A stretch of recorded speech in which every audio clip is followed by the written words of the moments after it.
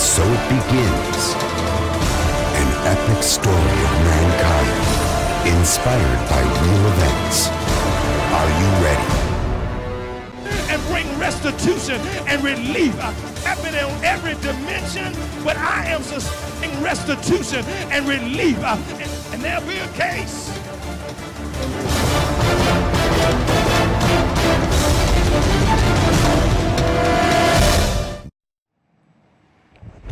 Praise the Lord. Greetings to you in the precious name of Jesus the Christ. Want to thank you for sharing with us and being a part of this program. We're so glad that you've taken the time out of your busy schedule to share with us. We here at Grace Congregational Church are delighted that the Father would allow us to be used in this day and time for the healing and the restoration and the uplift of the people of God. And so we thank you for sharing. We want you to know that there are intercessors, people who are praying for you. They want to see you succeed in doing the will of God and walking in agreement with the word and the plan of God for your life. And so we are faithfully praying for you. So be encouraged, be encouraged, be encouraged. Embrace this word, embrace what the Spirit of the Lord is doing in your life. Humble yourself, submit yourself, and be patient. Don't be in a hurry. Don't be hasty. You don't have to try to impress anyone. Just take your time and work it out day by day, experience by experience, and watch the glory of the Lord continue to rise upon your life. I want to thank those of you who've taken the time to write us, call us, and especially those of you who have taken the time to come and to visit and to share with us in our worship services or in our Bible classes.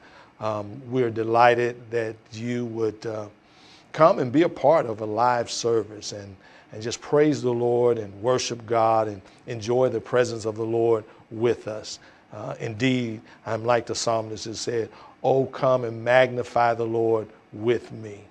Let us exalt his name together." So we are always ecstatic about those opportunities of worship and celebration of our God with our brothers and sisters. So please come on out and share with us. If you'll go to our webpage, you'll find out all of the pertinent information as to where we are, how to get in contact with us, and to come and be a part of those services. I want to continue in our series dealing with the benefits of salvation. It is high time for the saints of the Most High God to lift their heads up, to throw their shoulders back, to walk upright, proud and glad about being saved and sanctified. Glad and ecstatic about what the Father is doing in our lives. Glad about our lifestyle, glad about our living, everything about us is profitable to us, and there are benefits to salvation. Many times we are led to believe that somehow being saved is some kind of second-class life, when the truth of the matter is, it is true life, it is real life. It is life eternal. It is life abundantly. Jesus said in John 10, "I come that you might have life and life more abundantly." Now, mind you, he did not say the abundance of things in life, because the scripture also tells us that a man's life does not consist in the abundance of things that he possesses. So we must redefine life according to the plan and purpose of God. We must define our livingness by the word of God and not by the standards that are made up by folks who do not know God nor his ways. And so when you are saved, you and I are in the body of Christ. You and I have embraced the Lord Jesus. We've come in the door. And as Paul said in Romans, the first chapter, that this gospel that was preached, this gospel of Christ, this message of the kingdom, this message, this good news that he brought, when we believe it, he said it's the power of God. And we talked about that. And now this week we want to share, or in this program, we want to share the second facet of what we talked about as being benefits. This is just one in a long series of Bible studies and preached messages that we have preached and taught at Grace. I encourage you to go into the scriptures and just begin to look at all of the things that are yours as a son and daughter of God as a result of being saved, being in Christ Jesus. The list is phenomenal, and those benefits are tremendous, and they outweigh and override anything that the world has to offer. So let's look at this. Last program, I told you we were talking about the benefits, and I said there were three of them. I said the first one was that we are charged by the power of God, and we dealt with that. This one is we have access to God's manifested presence. I want to talk about that. And then the third one will be, if you'll join us in the next program, we express the will of God in the earth. But today I want to talk about we have access to God's manifested presence. Amen. One of the things about salvation and a restored relationship with God is that, as the scripture says now, that we have drawn near to him. He has drawn near to us. We have been restored through Christ Jesus, and that which he restored us to was right standing, right relationship with God. And it's a relationship that man had prior to disobedience and sin entering in. It's a kind of relationship that in Genesis is described between Adam and God by saying Adam walked with God in the cool of the day. For many folks, their perception of God and their relationship with God is that I'm here and God is somewhere out past the seventh heaven somewhere, or way off somewhere, and I'll never really experience that. There is just this vastness of space and time in between us, and so I don't know if I'll ever really understand. That's not true. God is very much present with us as a result of salvation. That's what it brings. That's a benefit. Man, can't you see how comforting that is to understand that God is present? I'm in his presence. And so we have access to a manifested presence, not to some ephemeral thought about a God or the God or some vain philosophy, but no, we have access to a manifested presence. That means a very present help, as the scripture says, that our God is a very present help in the time of need or difficulties, our troubles, just in walking with us. And so, if you'll turn to Hebrews, the 10th chapter, verses 19 through 23 would be great for you to read, but I just want to highlight verse 19. He says, having therefore, brethren, boldness to enter into the holiest by the blood of Jesus. If you know anything about the tabernacle was divided into three parts: the outer court, the inner courts, and the Holy of Holies. And in the Holy of Holies was the presence of God. And according to outline and pattern, the only one that was really granted access into the Holy of Holies was the high priest. And that was only done once a year at atonement time. And he took with him the sins of the whole nation, of all of the people. And yet he is a type, that is a type of Jesus the Messiah, who being the Lamb of God through his death went into the Holy of Holies, went into the absolute presence of God, and made atoning sacrifice for the sins of all mankind.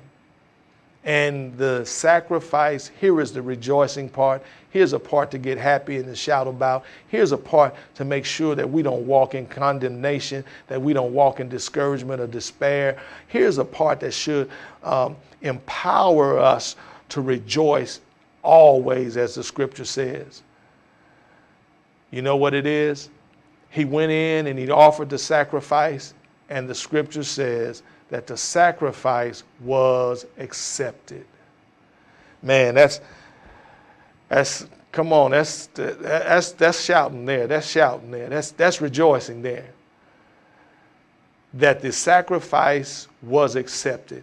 Scripture says that it pleased God to bruise him, to put our sin and to take out his strife and wrath upon him. It pleased God to do that.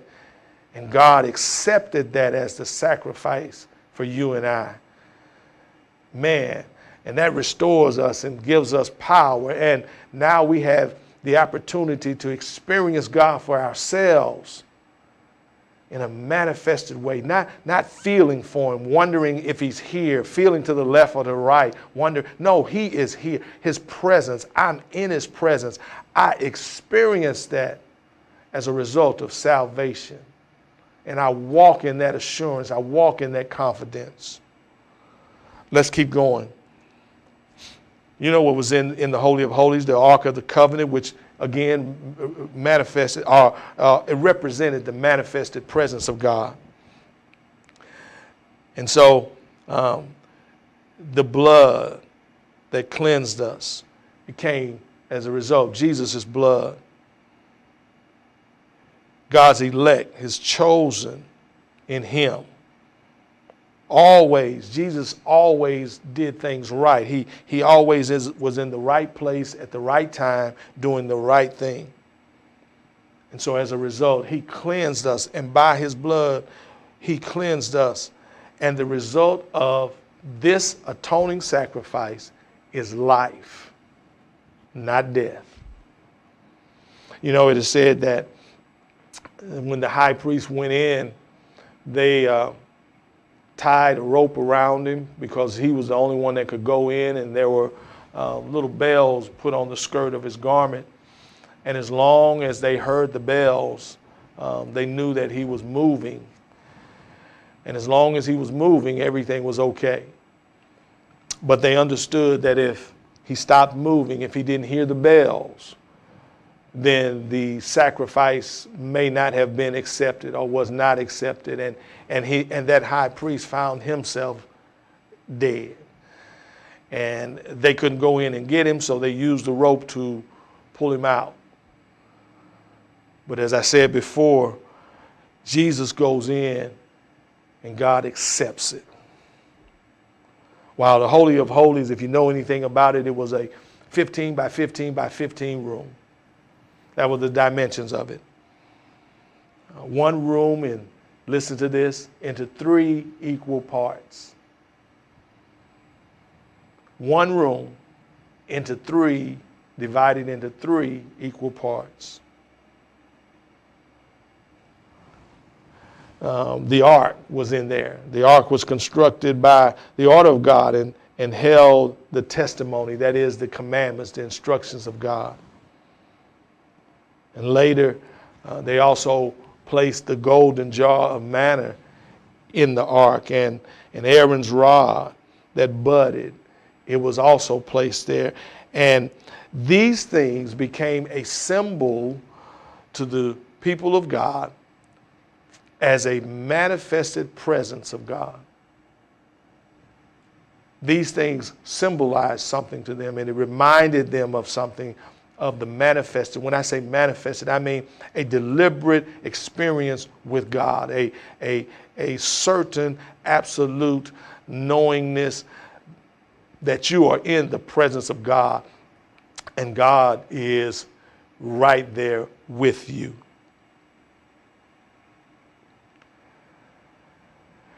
And in God's manifested presence, as we walk in that understanding, as we move in that, as we embrace what Paul said to those folks when it came to the unknown gods and feeling for and looking for. He said, let me tell you about this God you may not know about. And later on, he goes on to say that in him you move and live and have your being. He's an ever-present God. He's always present. There's no way you can go that he is not.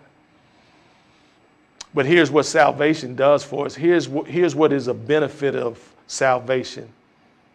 We become aware of his presence. What happens for many folks is that they are not aware that God is present, that there is a manifested presence and an experience with God right now. And so as a result, they're living their lives like they don't have any care in the world. They're just doing whatever they think they're big enough to do. It doesn't matter. They have no conscience. That's because they are not aware of the presence of God. And so here we are.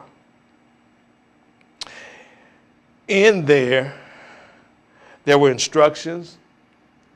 There were provisions in that Holy of Holies, in that place where the presence of God was. You'll never lack anything. You'll never be without. There were instructions, provisions, and security. The lid or the cover on the ark was called the mercy seat. That's the Lord's judgment and punishment is diverted or deflected because of his mercies. We are not consumed because of the mercies of our God. Our sins are washed away. They're forgiven because the Lord has mercy on us. Mercy on us. By his mercy,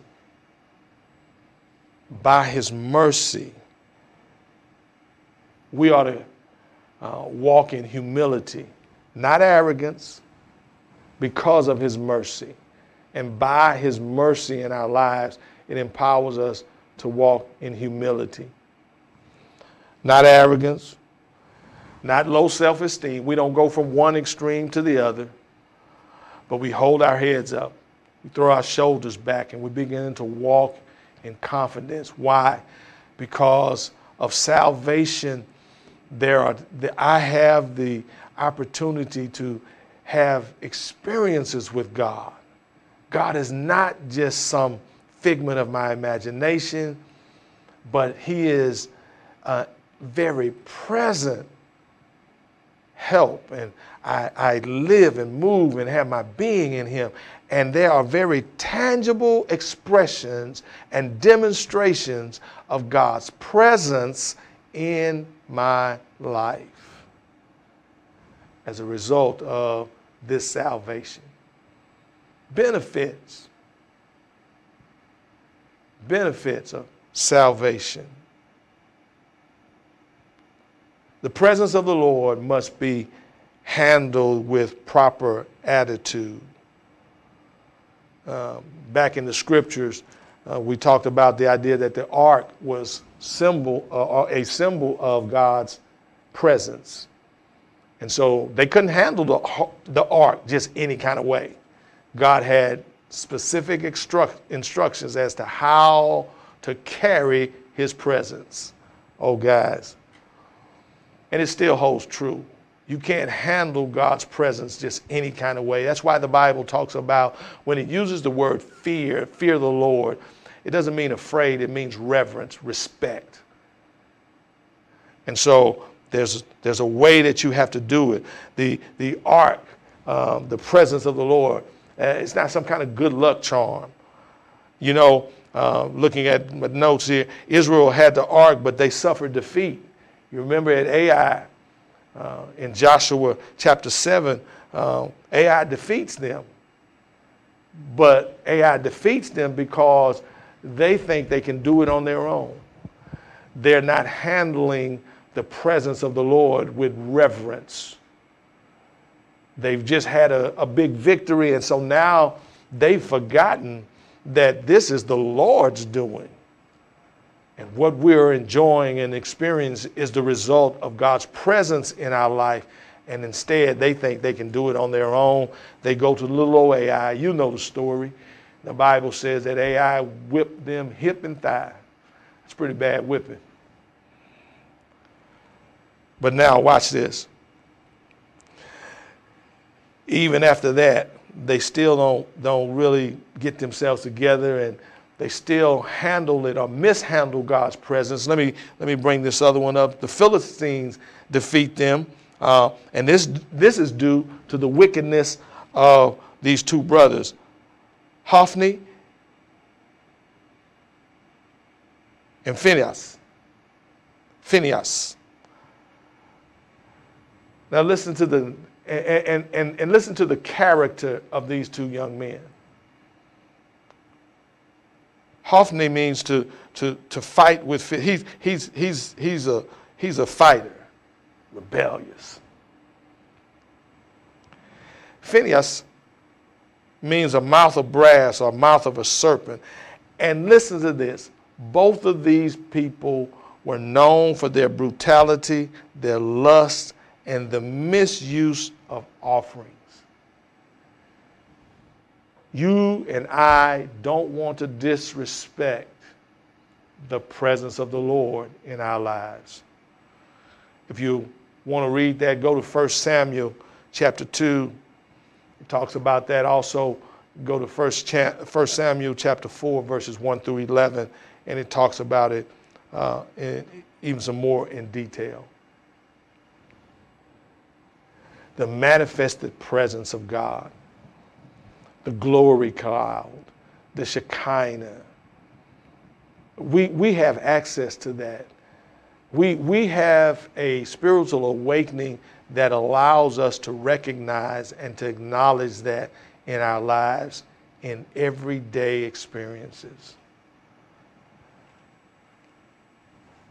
Our God is nearer than breathing, closer than hands or feet. He is the very source of our being. And as a result of that, I am, as we first said, I am empowered. I have access to the power of God. And now I have access to a manifested expression and presence of God, so that I am not wondering, I'm not hoping, I'm not wishing in vain, but God is present. And so I began to experience and see and acknowledge His hand in my life's affairs, because indeed He leads and He guides me. I don't have luck. I don't have chance. My steps are ordered by the Lord. Your steps are ordered by the Lord. And you're in places, I'm in places, and there I experience the manifested presence of God. And brothers and sisters, all through Scripture, you can read the accounts of men, women of God who, when they found themselves in difficulties, when they found themselves in calamity, we like to say it, that the Lord showed up, that He became present. They had some tangible expression of the Almighty God in their life. I would like to suggest to you that God is the same God. He is doing the same thing. He is always making Himself known in the lives of His people. What we have to do is bear down in the sense of our convictions about the Word of God and the truth of God, and begin to pursue God and continue to walk with God with all of our heart, mind, and soul. Seek him, he says. If you seek me in that kind of manner, what happens? I'll be found.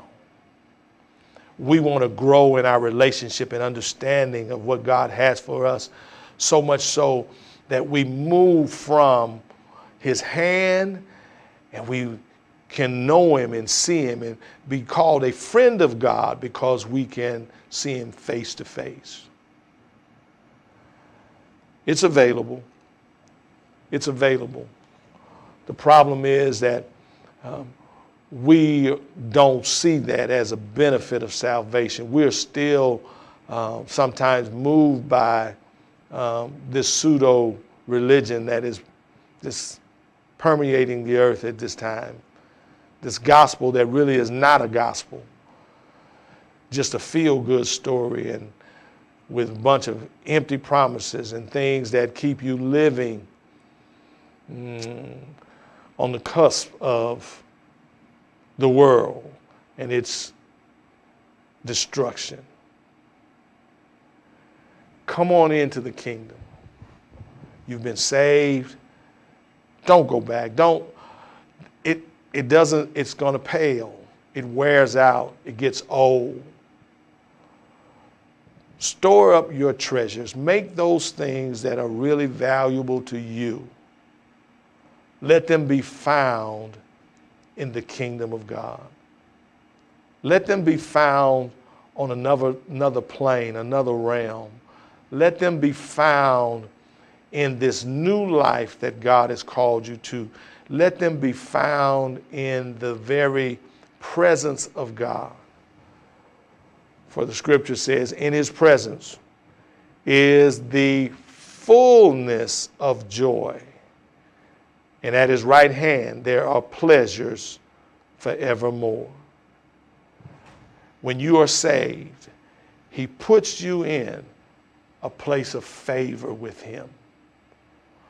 What could be more advantageous to you and I than to have a life of favor with God? If you're saved, that is a benefit. So let me encourage you, brothers and sisters, enjoy your salvation. God bless you. And so it begins. An epic story of mankind, inspired by real events. Are you ready? And bring restitution and relief. Happen on every dimension, but I am sustaining restitution and relief. And there'll be a case.